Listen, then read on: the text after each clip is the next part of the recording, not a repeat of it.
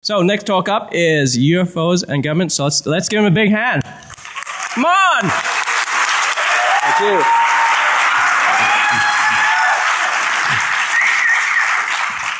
Okay. 18 years of DEF CON. It's a long time. And you're supposed to do the politician thing like, oh, hi, Mark, you know, and no babies here. They're DEF CON kids.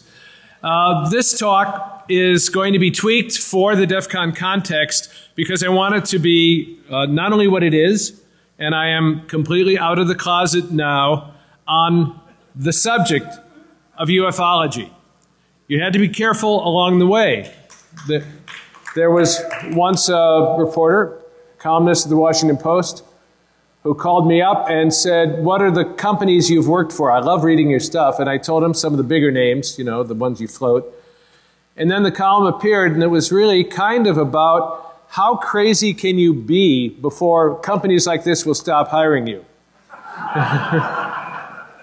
This could have a powerful impact on your career and your life when all you have is your word and your reputation.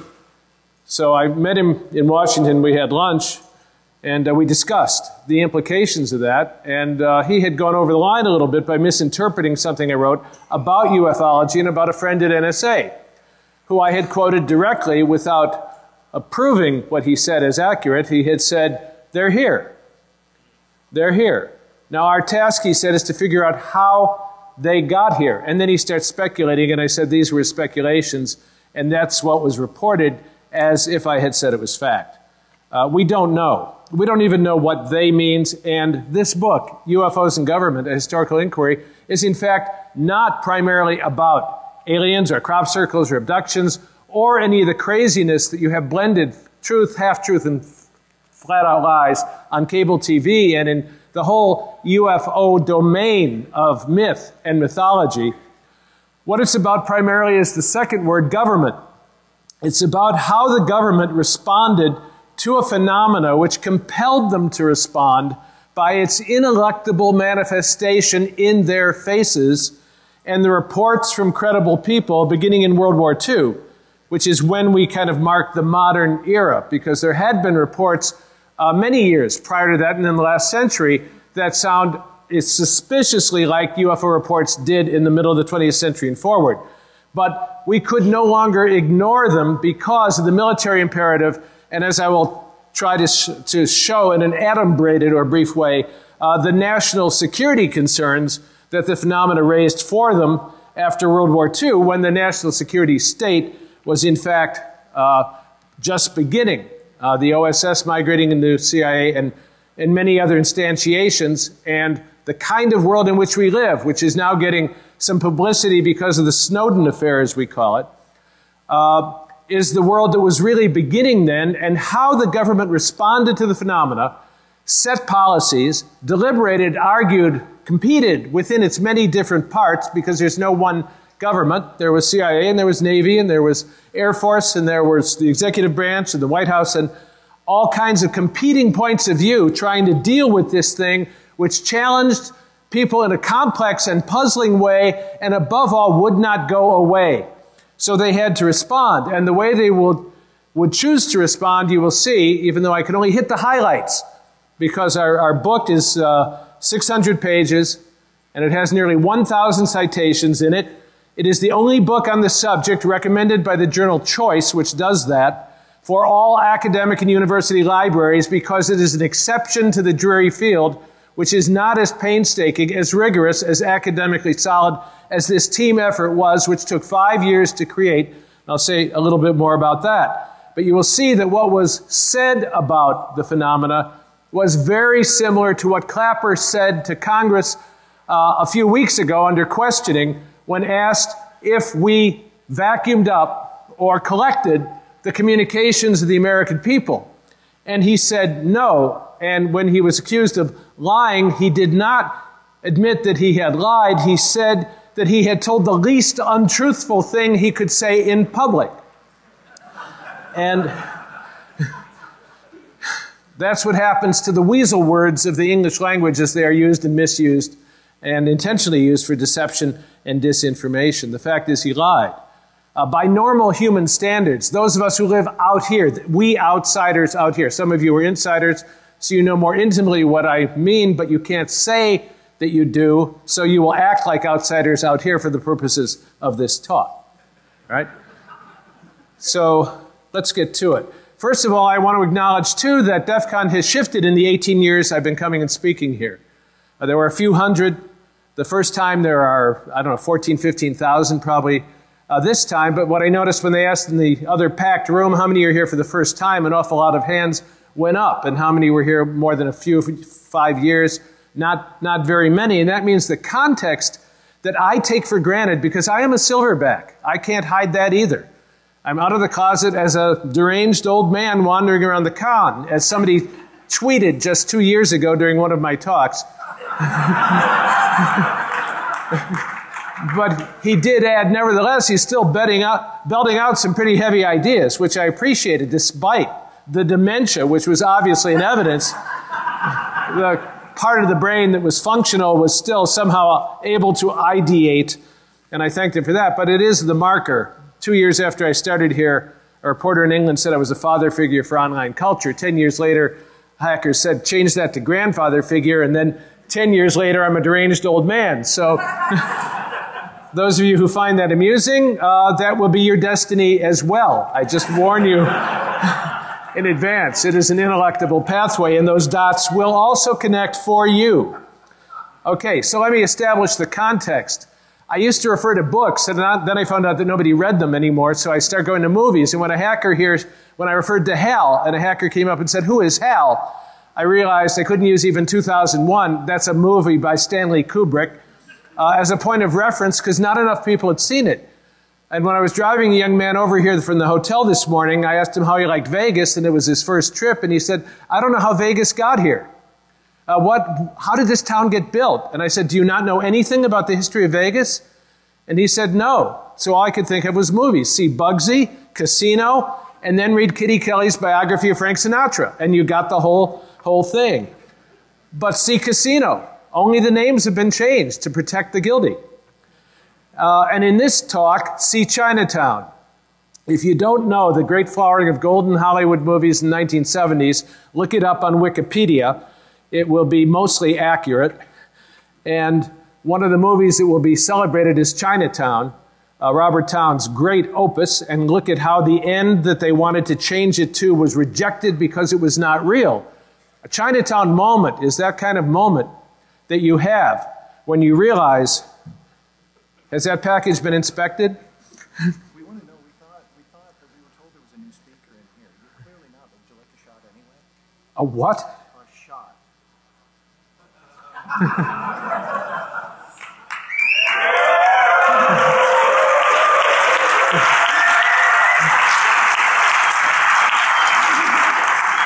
At my age, it goes too quickly to the brain. I better not. But, all right, well. But thank you for offering. I appreciate it.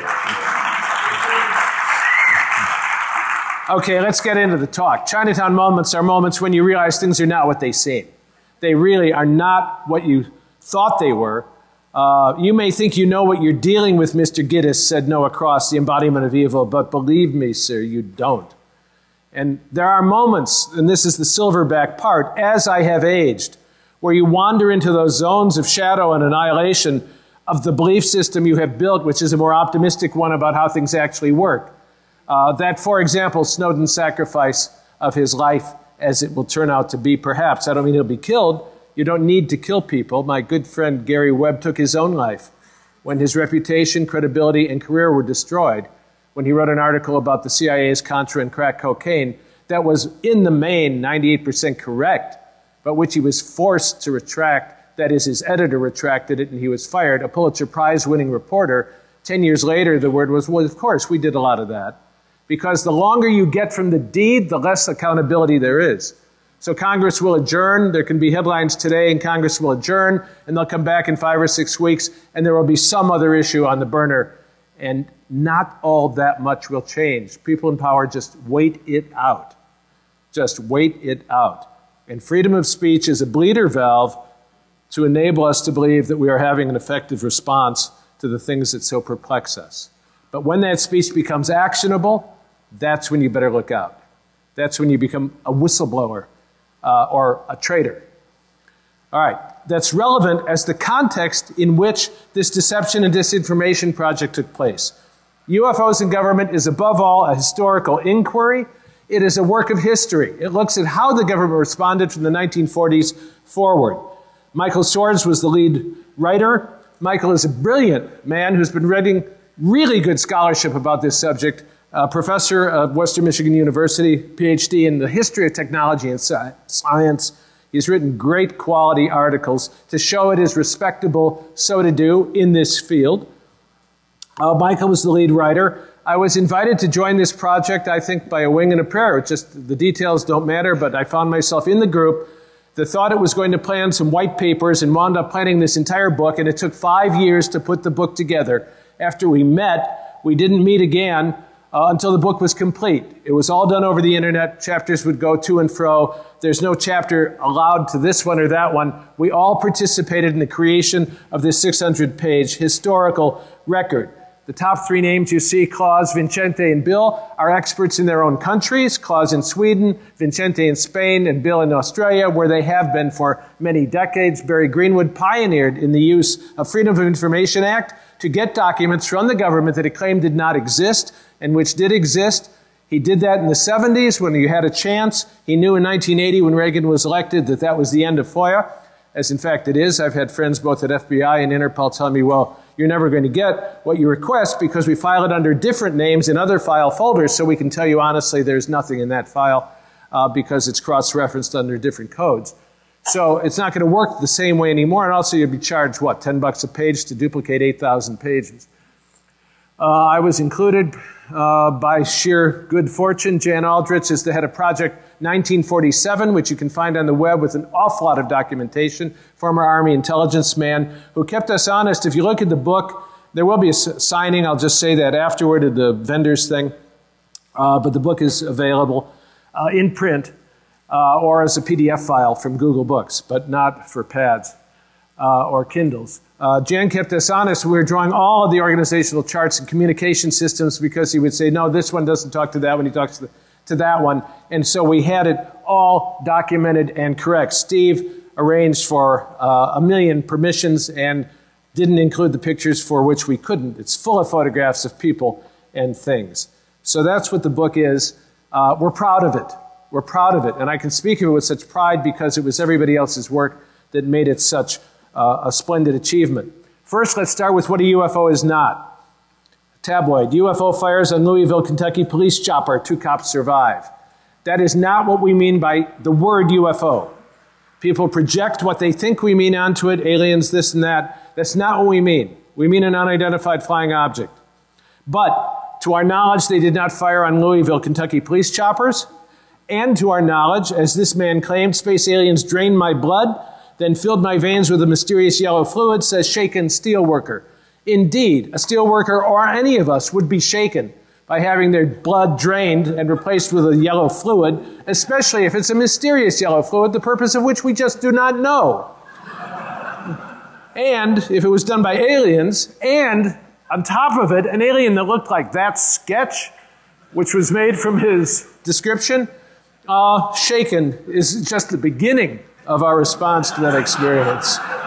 Right? So the poor steel worker probably lives in Akron, Ohio to this day and will tell you his story. But that isn't what we mean by UFOs.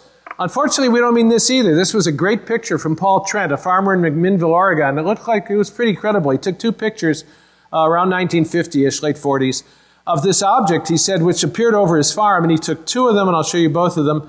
And they looked pretty good, and the debunkers did everything they could to show that it was false, and they couldn't falsify it. And the number of pages and work and effort dedicated to it was extraordinary. That's the first of 2 photos. This is a few newspaper clippings, and what you see in the sky are photo 1 on the right, photo 2 on the left, tilted differently on the left, and you can see that it had that kind of protuberance on the top.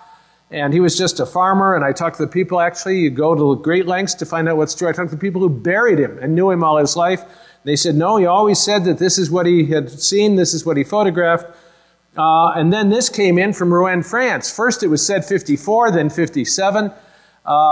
And when you're following the provenance of a photo, because we want to reject everything that can't be documented clearly and verified for accuracy, different dates, no one came forward as they would have had this picture been taken by gun camera footage from a jet from the French. And it looks strikingly like, if you remember what the picture looked like, the Trent photo. In fact, what it looks like is the Trent photo, which someone has adjusted and changed a little bit in terms of perspective, but it's the same photo. It's not a separate photo, and there's no provenance for it, and that's not what we mean by a UFO. That is, things that seem to be false are not what we mean by UFOs, and I just spent time, only 10 days ago, here in Vegas with Francois Louange, a wonderful man from France. If you saw Close Encounters of the Third Kind, he was like the Truffaut character.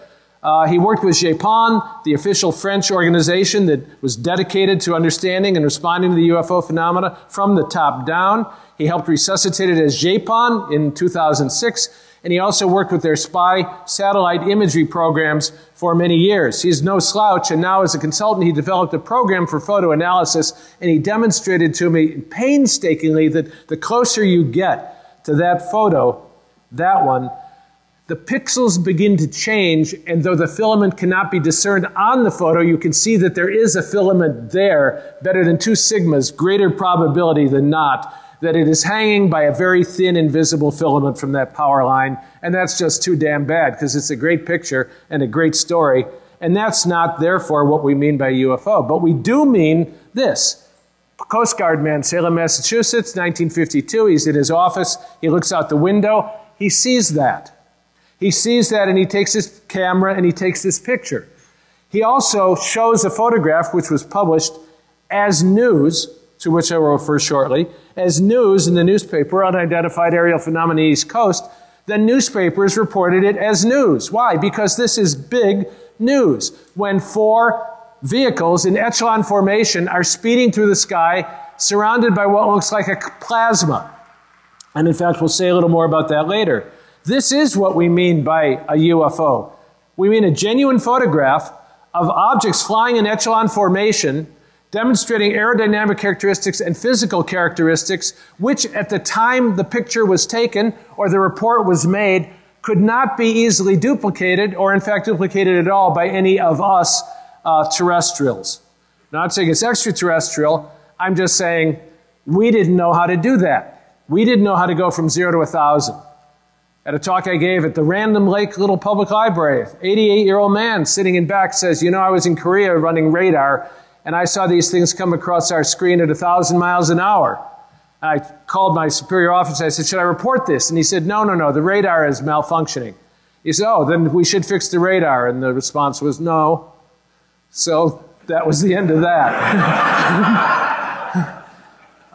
So that's what you run into.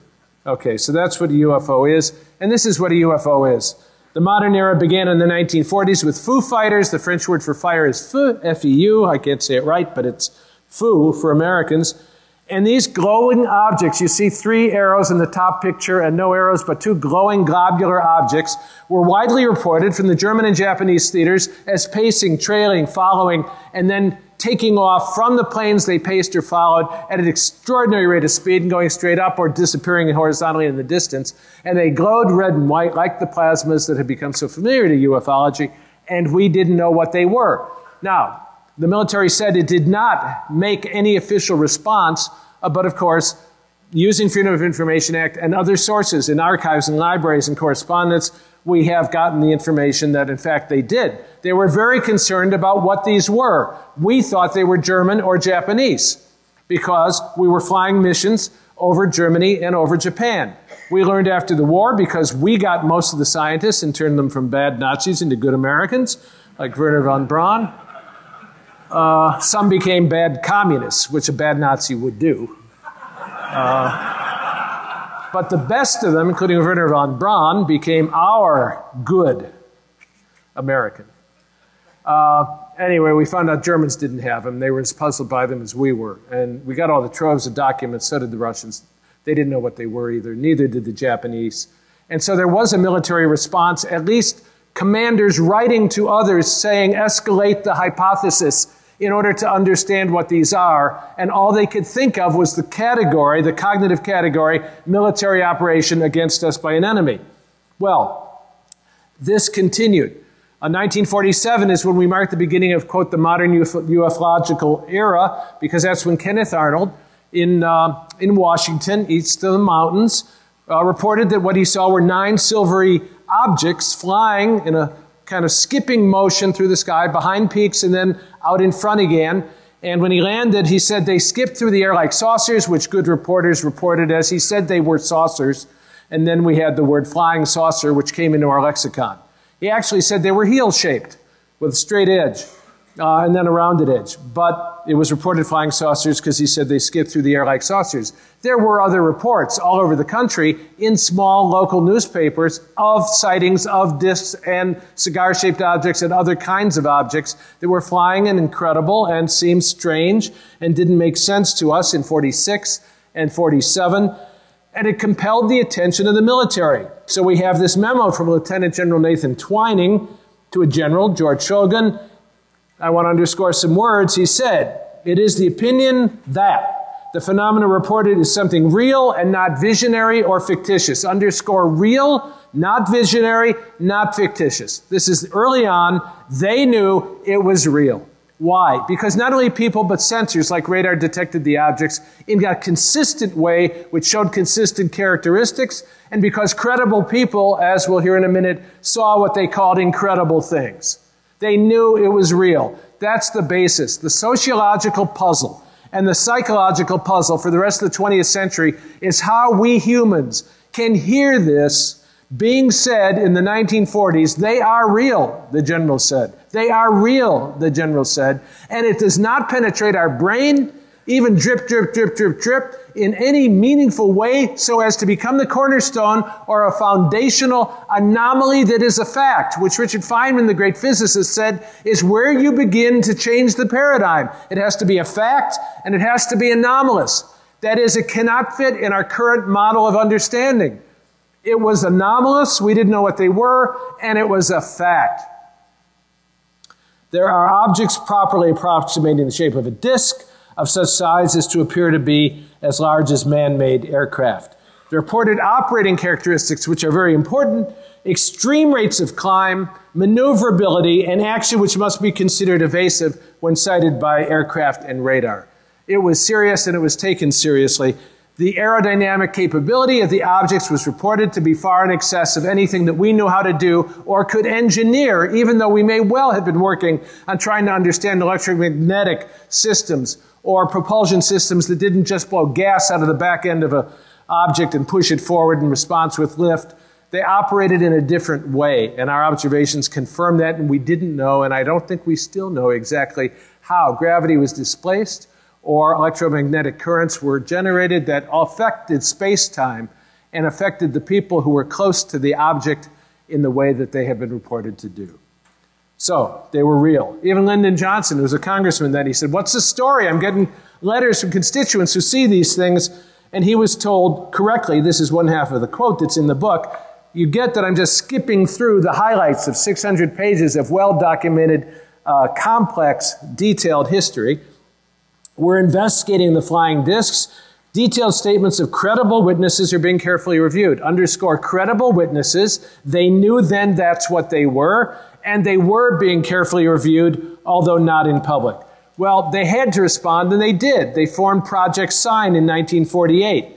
There were 3 hypotheses considered by Project Sign, which was staffed by people who were well-intended and thought their commission, their task, was to try to come up with a hypothesis that best fit the data they were presented and said what these things were likely to be. And there were 3 major hypotheses. They were Russian, they were American, and a compartmented secret project that other people didn't know about or have a need to know about, or, as they thought, extraterrestrial. These days, people will say, well, maybe they're from another universe or another dimension, and some of the behaviors, well, I won't go into that. This talk isn't about their behaviors. But today, we would expand on that and say, there are a variety of possibilities that might explain this if they are intelligent and if they are visitors. But at that time, it was Russian or American or extraterrestrial. Well, the Russians were not overflying our cities and our missile bases and our airports. They really weren't. they couldn't. They would have been in big trouble had they done that. If it was an American project, well, let's flash forward a few decades when Edgar Mitchell, Apollo 14, who walked on the moon, said to me with a very straight face, Richard, he said, if we could do what they can do, they would not have sent me to the moon in a Tin Lizzie. Now, this is a man who spent several days cramped up in a tin can, going to the moon, walking on the moon, and who coming back had a life-changing experience in which he determined, perceived, experienced the unity of all things, the interconnectedness, the non-local connectedness and consciousness of all things, and he's devoted his life ever after to trying to articulate that so people could, very frustrating, very lonely, so people could understand what he experienced when he saw the unity of all things like a mystic coming back from the moon. They wouldn't have sent me to the moon in a Tin Lizzie if we knew how to move like that, he said. So it was determined that they were not American, to make the story very short. It was not a compartmented project, and we did not have the technological ability to do that. So the third hypothesis was the most likely, the least unlikely hypothesis that explains what we are looking at as data and evidence is the extraterrestrial hypothesis. They wrote an estimate of the situation, which is what you did in that domain, and sent it up the chain of command to Hoyt Vandenberg, the general at the top. He responded appropriately by saying, I refuse to accept that.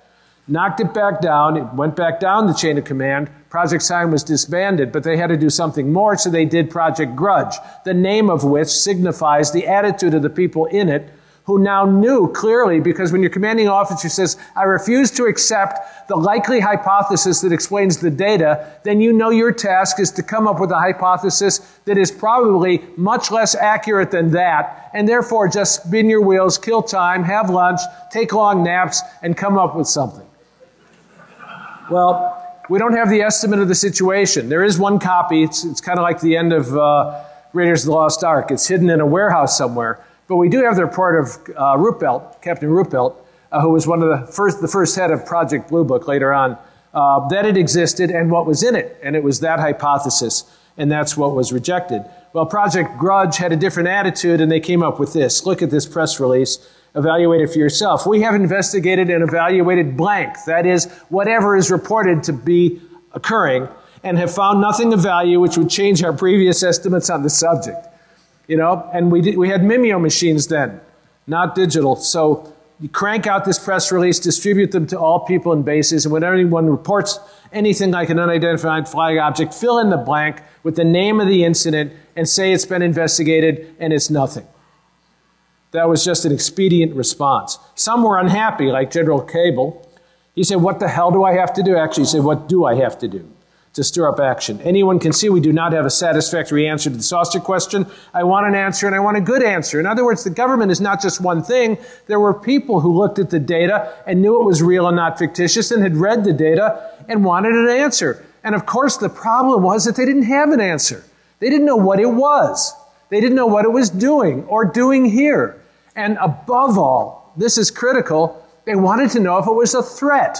Because if it was a Russian thing, it was a threat. Well, it wasn't Russian, but is it invaders from Mars? Are they going to eat us? Is it Klaatu come down to tell us to get rid of our nuclear weapons?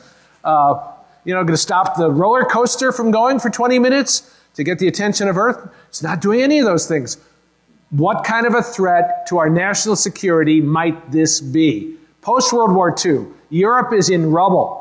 The Marshall Plan is being cranked up as a way to reconstitute Europe. You guys are kids and don't remember that Europe was destroyed by World War II. It was like Syria today.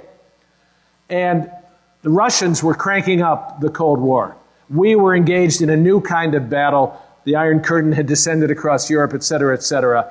In the light of those concerns and the paranoia and anti-communistic, not just paranoia, but realistic concerns that we had in those years, whether or not an aerial phenomena of this sort was a threat was a very important thing, and it was primarily what they looked at. What is the national security evaluation of this phenomena and these incidents?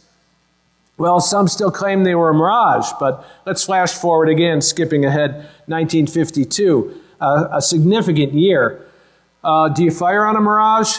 Do you fire on a hallucination? Quote, we quote, We have quotes around and footnotes and documentation for every damn thing in the book. There is nothing speculative. It's from the government's own documents that for 50 years, this dedicated, one would say obsessive, compulsive team. And do you know anyone who's interesting who's not obsessive? Certainly not in this con, right? 52, at a distance of 130 miles, the quote goes, northeast of Washington, D.C., relevant. In a minute, 3 different Army radar units detected an object at 18,000 feet. Strong signal, not an inversion, not a bogey, not a blip that wasn't explained. It remained stationary on radar for 30 minutes and then began to move, and by the time it reached the end of the scope, as I alluded, it was going 1,000 miles an hour. Our report went all the way to the Pentagon, and the order came back. If another came in, fire on it. After that first night, we loaded our 99mm anti-aircraft guns. Unusual to do in a populated area. You don't hear them going off over Nellis right now or over downtown Las Vegas or the Strip. We don't fire those kind of guns over populated areas at nothing. We scrambled F-94 jet fighters from McGuire Air Force Base. They didn't see them again. They didn't fire. But they were ready to engage in combat, not with a fictitious object, but with a threatening object, because it invaded the airspace which the Air Force was commissioned to protect and defend on behalf of the American people. And it had a lot of investment in having done so during World War II to an extraordinary degree. So this was really a threat and a challenge to everything, to groupthink, to ego, to institutional mentality, everything legitimate and maybe not as legitimate as well. But I said that was June 1952. In July, Washington, D.C., very famous in the cycle. 8 days over Washington, D.C., so many objects appeared so often. They were seen by multiple pilots. They were seen by multiple witnesses on the ground, and they were tracked by the air traffic control stations on radar in multiple ways. So multiple witnesses, all correlated to the same points and the same objects, and fighters were scrambled and chased them and couldn't catch them. Except one poor guy who was chasing one, and then instead of fleeing as they do, they just play cat and mouse, it came back toward him. And when he looked around, another one was coming back toward him from this side, another here. And when you look at the radar screen that is replicated by the transmission, by the transcript of the conversation with the air traffic controller, you see his blip here, and you see a circle of closing blips around him. And he said the equivalent of, holy smokes. What? How do I get out of here? Well, if there was a they, something heard it too, because then the blips parted. And there were multiple witnesses to this event. And General Samford said at a press conference before they decided the whole thing of 8 days' duration was an inversion, a weather inversion, despite the contrary indications from meteorologists. He said credible people have seen incredible things. And it was news still, 52. That's the front page of the Washington Post. Can you imagine that today? The Washington Post, the New York Times, saucer outran jet. Not pilot speculates, pilot hopes, pilot thinks, pilot reveals. He chased it, and it flew away so fast he couldn't catch it. I could show you numerous clippings. We have literally thousands of clippings that we have painstakingly gathered from around the country, from old periodicals as well as other archives, that in this case, there are many about this week. New York Times, other papers carried it as news because an investigation had to be on in secret after the chase over the Capitol. So it was news, and it was big news, and that was important. So they had to do something in response to this. They created Project Blue Book. These things were over the Capitol. They were over the White House. They didn't land at the White House, but they were over the White House. And they hired Dr. Alan Hynek from Northwestern University, famous astronomer, to be the resource for Project Blue Book. And the CIA got involved and concluded a study. Listen to these words carefully, because they signify what we document in greater complexity and detail, a direction that subsequently was followed after the Robertson panel convened Air Force and CIA people in 1953, and decided on a plan of response that made sense to them, and it kind of went aligned with this. Flying saucers are not a threat to national security. They didn't say they're not real. They said they're not attacking, they're not a threat, they fly around. What is a threat to national security? Reports of flying saucers are.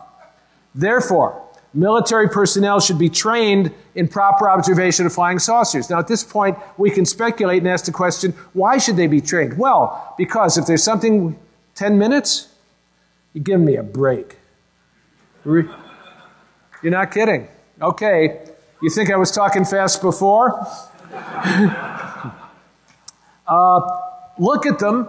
Learn everything you can from them. Figure out what they are if you can. Figure out how to reverse engineer them. Do research and development along the lines that many DARPA programs seem somehow, but that's all speculative, to have followed in order to find a way to move like that. And also at the same time create programs to debunk flying saucers to the citizenry. And there you have it. There you have it. Alan Hynek said it's characterized by a constant flow of reports. This is later. I'm jumping ahead, as I need to now. These are from highly responsible people. Either something strange is going around, or I'm going to have to call these people liars. If there are independent witnesses, you have quite a job proving they're all hallucinated. Hynek began a skeptic. And as the reports came in, and as he did on-the-ground investigations in detail, like with Father McGill in Papua New Guinea, an extraordinary case, or Lenny Zamora in Socorro, New Mexico, an extraordinary case, he came increasingly to be convinced exactly what he says here. These people are not lying, they're not crazy, something's going on, and it's global. 150 countries. It is global. It is reports in the same level of detail, same idiosyncratic detail, same granular detail from all over the world. And as a friend of mine at NSA who wrote a paper that was disseminated through the agency said, what's funny in America is not funny everywhere. What's funny for 1 year isn't funny for 50. And they agree in the small details from all over the world.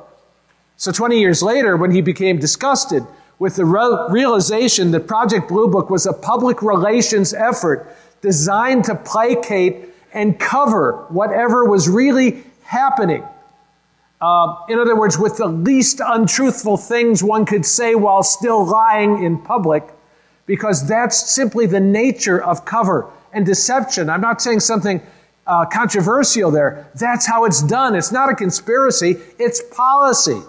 And the people who form the policy, yes, they meet in rooms, but it doesn't mean I'm a conspiracy theorist or they're conspirators. It's the nature of the national security state with the degree of secrecy that we have now and the high degree of classification and the necessity, therefore, when something is believed that it should be covered appropriately, and a lot of people think they made the right decisions to decide this in light of national security concerns, then you do say the least untruthful thing you can say in public while still maintaining the cover story.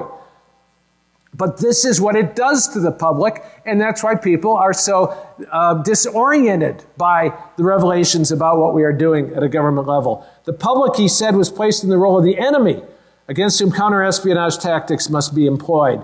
From my experience, I felt those in charge considered people who reported or took a serious interest in the UFOs and just wanted to know about them, like me, schmucks like me, what's going on the planet. They were enemies. Just as today it is very difficult to distinguish patriots from whistleblowers, from terrorists, from religious zealots, from concerned citizens, from journalists. They all behave the same way. It is allegiance, perceived allegiance, that determines whether or not they're an enemy. A hacker is simply a hacker. I mean, I've defined it correctly, I think. A black hat hacker is a hacker who knows when to lie. A gray hat hacker is a hacker who knows when it's appropriate to, well, fudge the truth. A white hat hacker is a hacker who put the truth down somewhere and can't remember where he left it. You know? It's just what it is. So what is a UFO? Have to do this quick. Herman Oberth. Von Braun, who I mentioned, for this reason, his mentor in rocketry looked at, he says here, not 3 or 4, but 50 radar measurements from Air Force and Navy jets. These are from handwritten notes that we have from a lecture Oberth gave in Germany. They can't all be so inaccurate. What was he talking about that he said was legitimate? He was speaking of extraordinary speeds and maneuvers. And if you ask what those were, he said they fly in this way. You can look at the details later. In sunlight, which is brighter than the objects themselves, they glitter like metal. They're dark orange and cherry red at night. If they don't need much power, when they're suspended, that is hovering, then they don't shine much. But if they start really moving, shining brightens. They turn yellow, yellow-green, green like a copper flame, and in a state of highest speed or acceleration, extremely white. Is that arcane or mysterious? No, according to Paul Hill, who wrote a wonderful book. He was at NASA for many decades. He was fascinated by UFOs, having had his own sightings. He was allowed to collect whatever data and information and stories he could undercover, because NASA's official position is we don't investigate them and they don't exist anyway.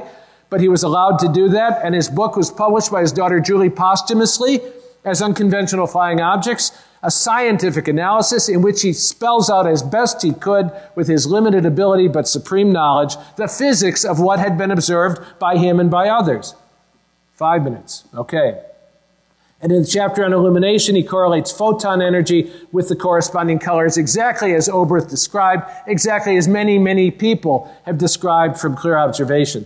They come from energetic ionizing radiation generated by the UFO, which ionizes the air, red and orange, the least energy, as you just heard, then blue, blue and white, white and blue, corresponds to strong radiation peak, etc., etc. In other words, people are corroborating and correlating data, and they are making sense of the same thing.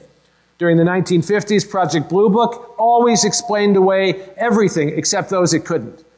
And then those were listed as unexplained and treated separately, as if they didn't count.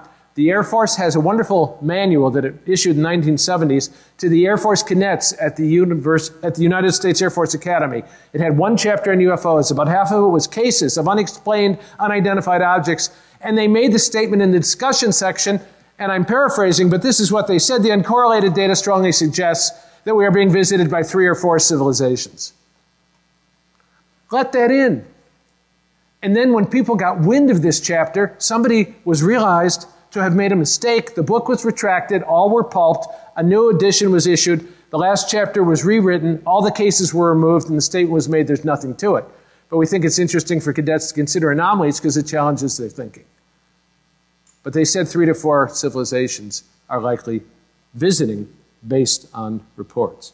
But there are other cases like the RB-47 bomber, numerous events in the 70s, a wave prompted a need to have it done scientifically, and the Air Force was sick of this because it couldn't deal with it. And they appointed the Condon Committee at the University of Colorado. Our biggest and one of the best chapters in this book is the detailed work Mike Swords, the expert on the Condon Committee, has done to show the politics of how that reached its conclusion. I have to jump ahead to the conclusion. 1,500-page work, including numerous cases that were unexplained and unidentified, and then one chapter, the only chapter Condon wrote, without consulting his own 1,500 pages of work by his committee, and without doing any of the field investigation, in which he concluded there was nothing to it, and no reason to be investigating them any further. And the Air Force, as intended, heaved a sigh of relief and said, we're out of the business of UFOs. They are not going to investigate anything anymore. And you'll get a boilerplate letter from them if you report something. We don't do this, call your police. However, Barry Greenwood, using FOIA, found out they were very much interested in what was going on across the northern tier of the country in the 70s, like the Minot Air Force Base, which is on the web. Tom Tulin in Minneapolis has done an incredible presentation documenting and detailing what happened at Minot. Loring Air Force Base, they said nothing happened, but Freedom of Information Act got 24 documents describing indeed that something happened. And across the whole northern tier, from Pease all the way to Malmstrom in Montana, remarkable events took place, to which I merely allude and encourage you to do your own thinking and do your own research and find out what was going on, because the manner of dealing with it was to debunk, to ridicule, and demean. How did they do it? How did they do it? A friend of mine at NSA teaches on deception. It's the 3 legs to the stool. Illusions. Create illusions that people believe are real, and reinforce them through media amplification. Create distractions, misdirection, like a magician. If somebody sees something, well, all right, it's there, but just make them look over here. A friend of mine who I met here works at NSA as a contract employee, looked for correlation between scandals among celebrities and important events that needed to be hidden in newspapers. He found a better than chance correlation. It troubled him. Why was Paris Hilton let out of jail early? And then he looked and found something about Iraq on page 22. Paris Hilton was the headline. Now, it's not that simple and that easy, but the media is complicit at best, or worst, cooperative at best, complicit at worst, in amplifying whatever it needs to amplify, according to the people who feed stories. And that's a whole other talk that I'd love to do sometime on how we appointed ourselves the Ministry of Culture, the CIA did in the 50s and 60s, and what they did around the world with the wholesale creation of newspapers, magazines, and periodicals in order to make them look independent so that different points of view could be articulated and then magnified and then repeated by other magazines, which they also influenced our own. Things are not what they seem. They really are not what they seem, and that too is documented. Other cases continued. I refer you to the Tehran case. We have a document from the Defense Intelligence Agency describing the dogfight.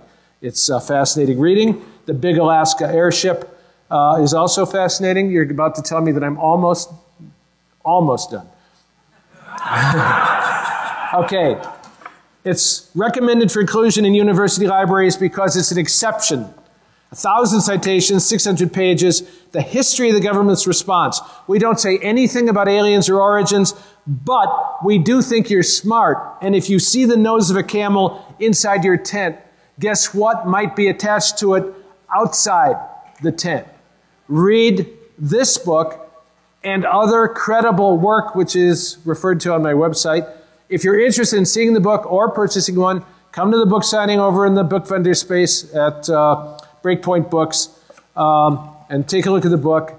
And we're not doing Q&A rooms anymore, but I have business cards. Anybody who wants to contact me, talk about this or any of the other things I've done or said for 18 years, which is a lot, take a book. Its website is themeworks.com.